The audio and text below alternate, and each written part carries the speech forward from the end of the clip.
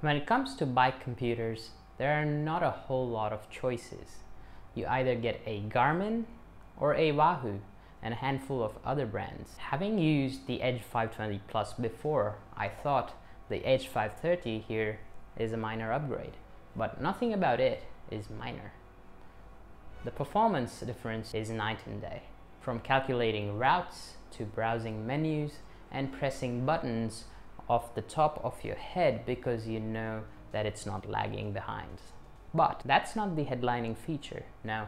As someone who goes on longer rides, I'm talking 16 to 20 hours long, you don't want to record that on your smartphone or watch. They will most certainly run out of juice or will require you to carry a battery bank. The Edge 520 Plus that I had before only lasted about 10 hours with all the safety features on.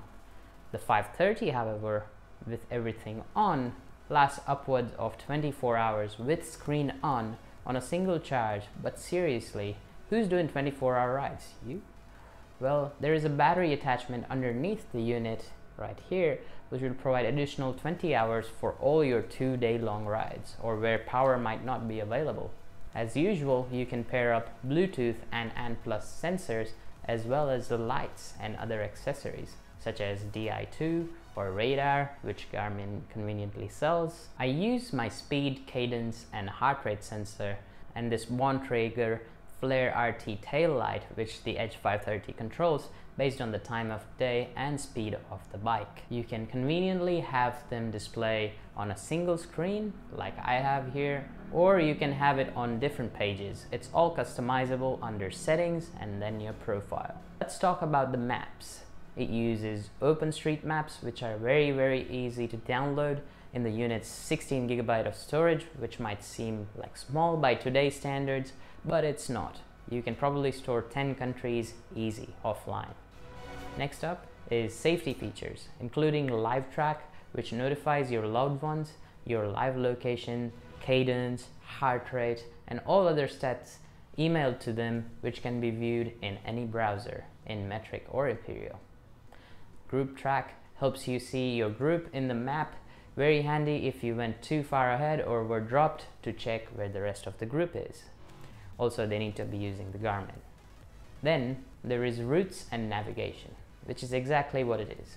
Create a route on Strava, Komoot or Garmin Connect and they will auto-sync with the unit without any manual transfer. You do need to log into it once in the Connect IQ app though.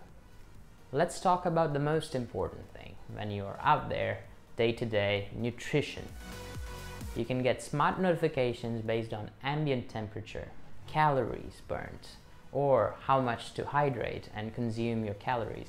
I feel like it errs on the higher side to be safe, but it has always pinged me at the right time to get that sip of water, and especially during winter. Apart from the things that I already mentioned, obviously it connects to your phone or your home Wi-Fi to sync with Strava, Komoot or any other fitness tracking apps. Also, you can save POIs so you can navigate to them like in Google Maps, a video of which I've made in the last few weeks. You can check out up here. Hardware wise, you're getting a 246 by 322 display, which is plenty sharp as you're going to be using buttons for navigation. Yes, it does not have a touchscreen, and that's a good thing. You don't want your sweat or water to phantom press buttons and change all your settings, do you? The buttons are the only thing I miss from the Edge 520 Plus. They were a bit more tactile compared to the mildly annoying buttons on this. I have accidentally double pressed the OK button in the past and it did not end well. I ended up saving a ride halfway through and I had to stitch it up, which is always fun. Speaking of sweat and water and buttons, it is IPX7 certified, so unless you choose to ride underwater, you'll be alright. I've tested it in heavy rain, thunderstorm, and extreme winds. It held up just fine. The charging or micro USB port is covered by this flap, which helps seal against dust and moisture for your off-road adventures. I wish it was USB-C, but hey, there is no such thing as a perfect product, is there? Let me know in the comments. So, to conclude, it is a great product in its category, considering that where I live, the equivalent product, Wahoo Bolt V2 or Roam, costs the same as buying the Edge 530 sensor bundle, where you get the speed, cadence and heart rate bundled with the unit, which would normally cost $99 per sensor. It does everything that higher end Edge devices do, like ClimbPro, which shows elevation in advance so you can ramp up or slow down your pace.